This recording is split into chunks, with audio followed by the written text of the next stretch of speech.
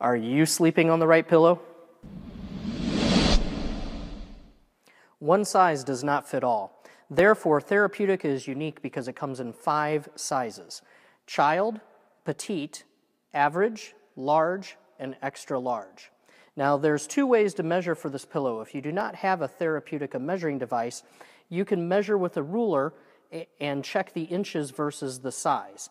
You can go to www.coreproducts.com to get this instructional page, and on there, you can print out this handy measuring guide.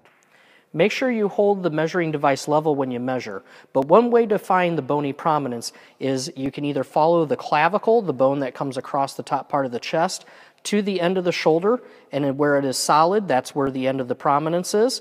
If it starts to become soft tissue, you've gone too far, go back up to where it's a little harder. The other way to do it is to start on the deltoid, on the outside of the shoulder here, the muscle at the top of the arm, and just start pushing up until it becomes less soft and a little bit harder.